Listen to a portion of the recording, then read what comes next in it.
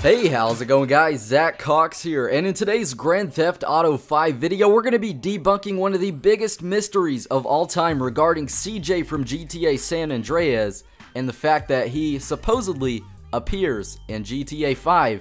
And this is in a mission called Hood Safari, where Trevor, Franklin, and Lamar venture down to Grove Street to orchestrate a drug deal, and it goes bad.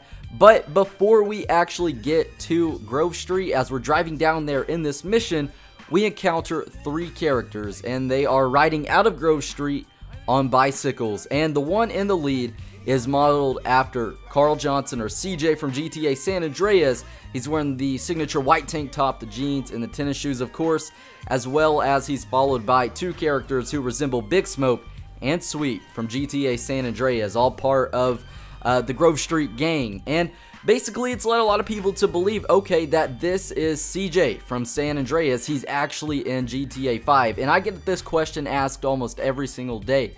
Hey Zach, did you know that CJ's in GTA 5? But this unfortunately is not the case. I'm the bearer of bad news, because this is simply an Easter egg. We know that the characters are non-canon due to the different universes in the GTA series, separating them from the 3D to the HD. So one, we know the characters are non-canon, but also we know that if this is really CJ, Big Smoke, and Sweet, any of you GTA veterans out there would instantly know that Big Smoke dies at the end of GTA San Andreas. He is killed. So basically that's putting all those rumors to rest right there and all that speculation. But also, this is actually just an Easter egg in itself. It's an Easter egg and an Easter egg to the very first mission in GTA San Andreas, where CJ, Big Smoke, Sweet, and Ryder, they all go to Grove Street while riding on bicycles. So overall, of course, this is pretty obvious. It's just an Easter egg to San Andreas, but I know a lot of you guys out there and a lot of people watching this video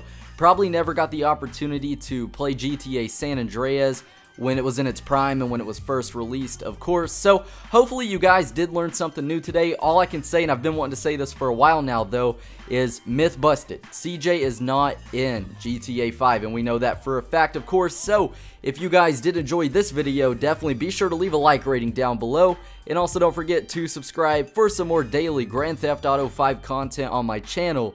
And with that said, now the way, I believe that's just about it. You guys all take it easy, have a safe one, and I will see you all in the next video.